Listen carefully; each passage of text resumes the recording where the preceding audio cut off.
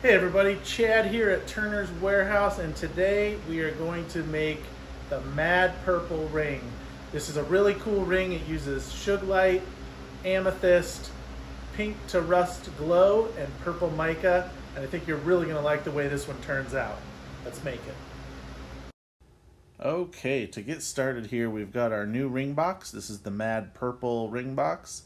Comes with a ring core, two very cool stones, some rust to pink, or pink to rust I should say, glow powder, and some purple mica.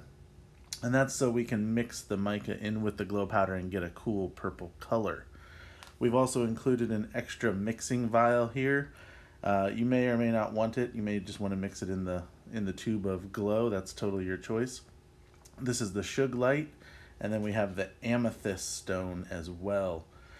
So this is going to be similar to the last ring box video. We're going to mix up the mica and glow powder together, and then we're going to use the UV resin to put it into the channel.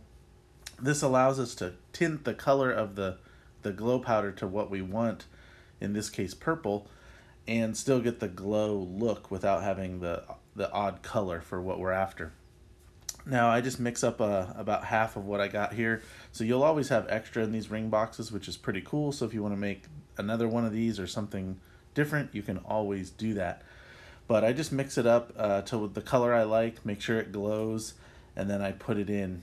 Now I'm just going to kind of explain how this build is going to go, and then I'm going to let it run so you can watch it. But I'm going to use UV resin for this build like I do a lot of mine. And I'm going to put the UV resin in. I'm going to put the mica glow powder mix in first on the bottom. I'm going to cure that with the UV light. And then I'm going to go back with the UV resin and put the stones over top. Cure that. And then I'll fill in completely over the top with UV resin and cure that. And then I will turn it on the lathe. Now I'm not going to show you turning and polishing on the lathe on this video because it's kind of repetitive and I do it in all the videos, so you get the picture. If not, please check out the previous ring box video. But those are the steps. First step, mica and glow mix, cure it, stones, cure it, and then the full clear coat.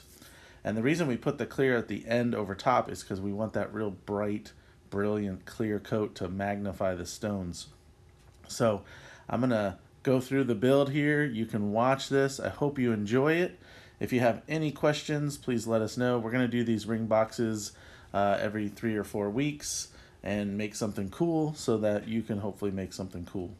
Thanks for watching, and I hope you enjoy the video.